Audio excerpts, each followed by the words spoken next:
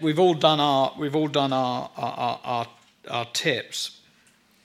I just wrote down a few, and funny enough, the first one that I wrote down is one that Anya mentioned, but it is absolutely critical, which is that cash is king, and it's quite possible for a profitable company to go bankrupt if you run out of cash. So it is absolutely critical, and I think one of the things, I certainly didn't get this right to start with, is you've got to learn the half dozen things that you need to look at in your business that are going to really tell you at a glance, and you need to be really familiar with, that are going to make sure whether you're successful or not, so you really know how things are going, but they need to be relatively small.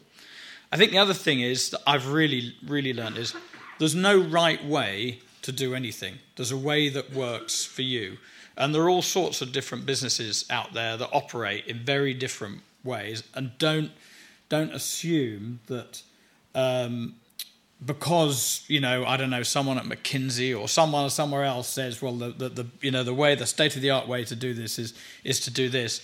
And lots of people that I talk to who started business like I have all had a moment of insecurity when the business is growing, and you just think, we don't know what we're doing. We're absolute amateurs here. Well, and it's true, but you go and hire. So you go and hire some people and bring them into the business who you think have worked for large organisations and know everything.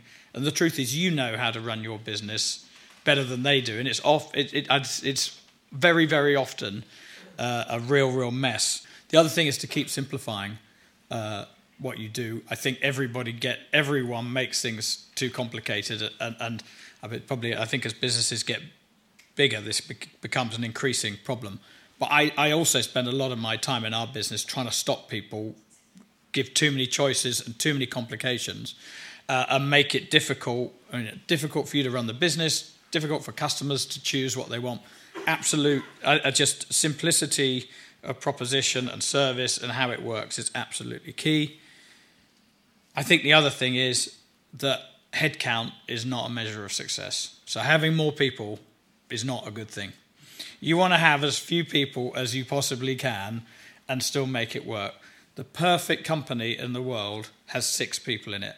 The minute that you have more than 6 people, you start to become inefficient, because if there were 6 of us running a business, everyone knows everything that's going on, and we never need to tell each other.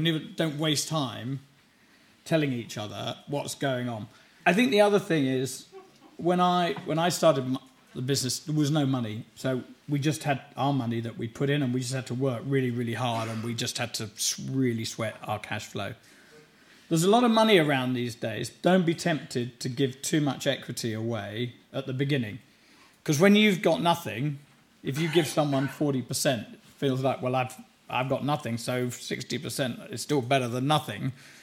But let me tell you, in 10 years' time, when the business is a night, it's going to really, really piss you off. When these people have just had a free ride on the back of all your hard work and your endeavours. So try and make the cash work really hard, and do it as much as you can without having to bring in too much outside equity.